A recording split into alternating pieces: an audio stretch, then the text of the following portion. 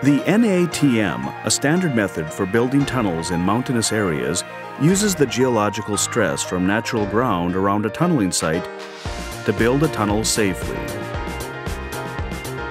In the construction of the Chuo Shinkansen, this method is used primarily in mountainous areas.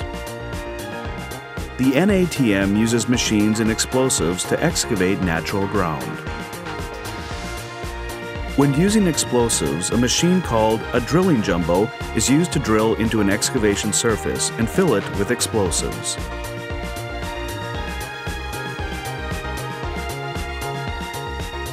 Soil generated by blasting is carried off-site using a dump truck or belt conveyor.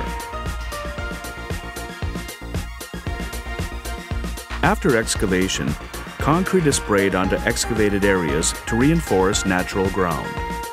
Rock bolts are then used to integrate the tunnel into natural ground. Depending on the conditions of the natural ground, arch-shaped steel material is used for reinforcement. This enables safe and efficient construction of a tunnel integrated into natural ground, using the geological stress of surrounding soil.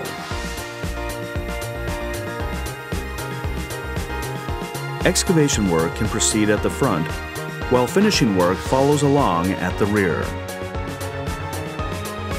Firstly, waterproofing sheets are laid to mitigate the impact of groundwater.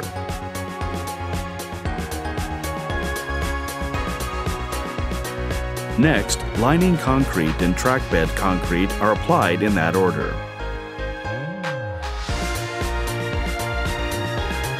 Tunnel construction is completed through these processes. The tunnel of the Yamanashi Maglev line, which already offers passenger rides, was also built by the NATM.